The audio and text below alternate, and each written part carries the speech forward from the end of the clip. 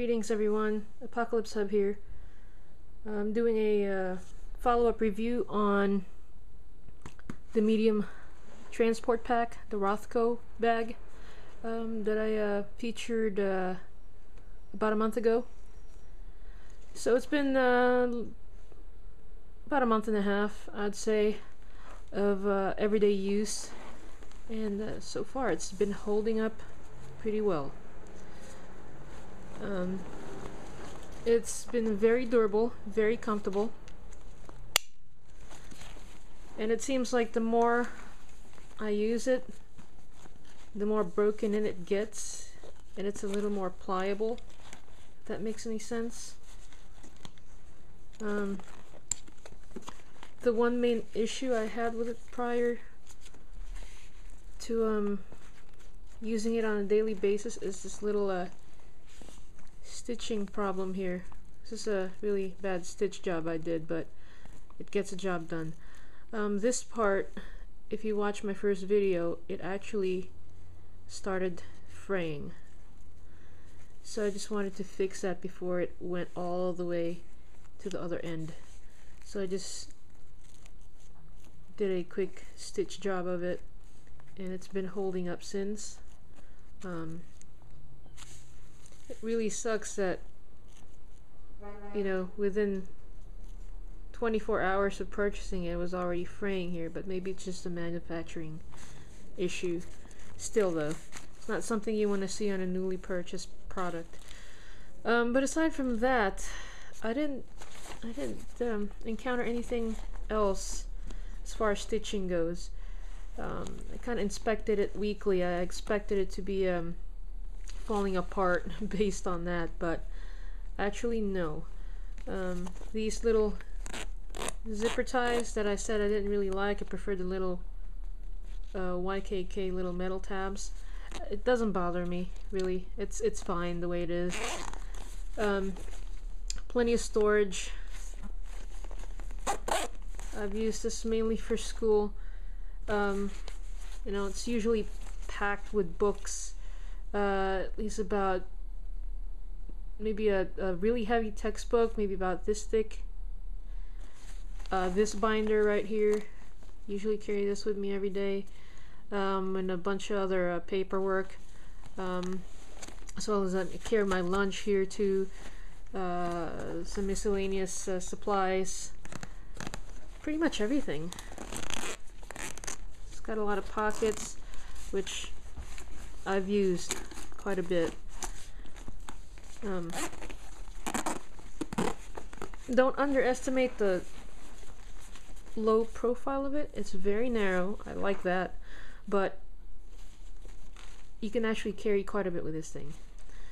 For work, I've actually been able to pack a pair of pants, a shirt, and a pair of sneakers in this compartment, and fill it about all the way up to here, with plenty of room to spare. So if I could carry that and additional supplies in the other pockets, then I'm good. For the purpose that I use it for, it's perfect. I would imagine this would be a great overnight or travel bag as well. Another thing I wanted to mention, these little compression straps. They're great actually, because I can cinch it a little tighter. I can get everything a little narrower, closer to my body. I wish they had made another one for the upper part, just for the extra kind of pull. But even without it, it's fine.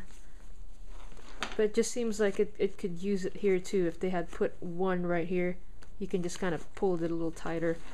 On top of that, this little compression strap that goes across has done its job as well.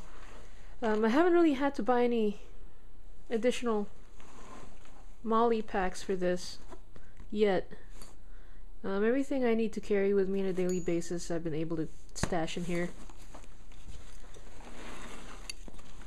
In addition, I wanted to bring up the fact that these straps have been holding up pretty well. I usually use both just to stabilize my back. But even if I'm, you know, on the go and just on a rush, I just kind of sling it on one shoulder. I use this one. It seems to hold the weight pretty well, although I do like to use both. Extra compression straps, it helps, but I don't really use these. I've used the adjustment part here quite a bit, and I've used the lumbar and the chest straps as well, and it's really easy on someone's back, which is the main reason why I started shopping for a new pack, because my messenger bag was killing my feet and killing my back with the weight I was carrying around. So this one is holding up pretty well. So after about a month and a half, close to 2 months worth of daily rigorous use, I take the subway, I walk quite a bit, and I usually carry at least, I would say, at least 12 pounds in this thing every day. Because I swear, I think one of my textbooks by itself is like 10 pounds or 12 pounds. So it's a lot of weight to carry around. But this has been pretty nice. So that's my update review for this. I'm trying to figure out if there's anything else I'm forgetting to mention, but I think I've got everything. Compression straps are great. The shoulder straps are great. The compartments are pretty roomy. Doesn't look like much once it's strapped down, but that's the whole point of it. And I like the extra pockets. And I think that's it, guys. So that would be my follow-up review for the Rothco medium transport bag. Oh yeah, before I forget to mention, it is pretty waterproof. I was worried about it one day because it was pouring outside, and I had lost my umbrella, of course, and I had some electronics in there, in this medium, well, not medium, in the middle compartment, and I was worried it was going to get drenched. But as soon as I got into the subway, I was checking it out, making sure my books were not ruined, as well as my electronics, and actually it was pretty darn dry in there. So would I recommend this stuff? Yes, absolutely. For 40 bucks, I mean, that's stuff, you can't beat that, really. It comes in multiple colors. It's nice to look at, I think. I like the color. It's multifunctional. You can use this for traveling, for camping, or even for your EDC bag, or your bug out bag, or what have you. Me, I just use it mainly for school and getting around the city. Yeah, and the price for it is $40 at my local Army Navy store. Like I said, the only complaint was the poor stitching over here, but that's pretty minor in the scheme of things. So anyway, let me conclude this video before it gets too lengthy.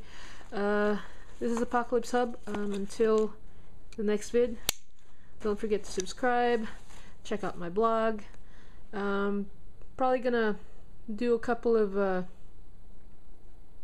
tech or gadget videos in the next couple of weeks. It's been very busy around here, but I should have a laptop review and a tablet review and a bunch of apps to review as well, on top of my EDC prepping book movie review combination that I do for this site. So until next time, thanks for watching.